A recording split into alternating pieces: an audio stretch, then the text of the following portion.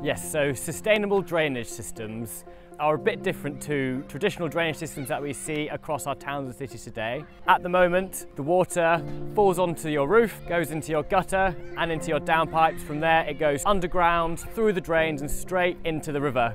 If all that water rushes down all at once, that can cause flooding.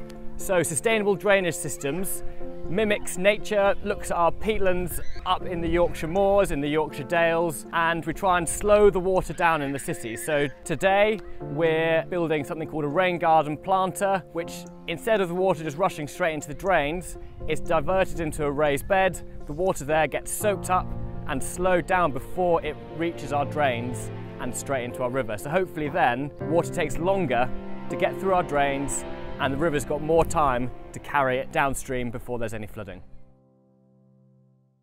I want to get involved in the Soak It Up project because we're an environmentally friendly school and we're in an area, Malton, which has a lot of flooding, and the idea of soaking it up here will be our way of giving something back to the community and making sure it soaks up at school before it gets out into the community. The installations that you put in are fantastic, very creative, some ideas that we wouldn't have thought about doing. Things like the watering flower beds, instead of just doing a watering book, something that the kids will love to look at.